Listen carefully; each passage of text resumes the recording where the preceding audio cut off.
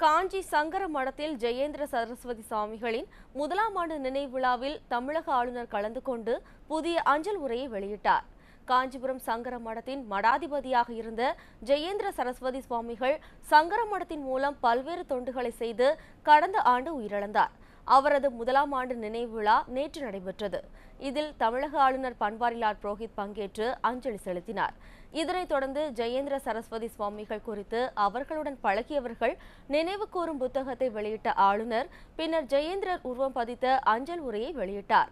தொடர்ந்து பேசிய ஆளுநர், ஜெயேந்திரர் அனைத்து தரப்பு மக்களையும் சமமாக பாவித்து அவர்களின் அன்புக்கு காரணமாக இருந்து காஞ்சி மடத்துக்கு பெருமை சேர்த்தவர் என குறிப்பிட்டார். இது போன்ற முக்கிய வீடியோக்களை உடனுக்குடன் தெரிந்து கொள்ள NewsJ யூடியூப் சேனலை சப்ஸ்கிரைப் செய்யுங்கள்.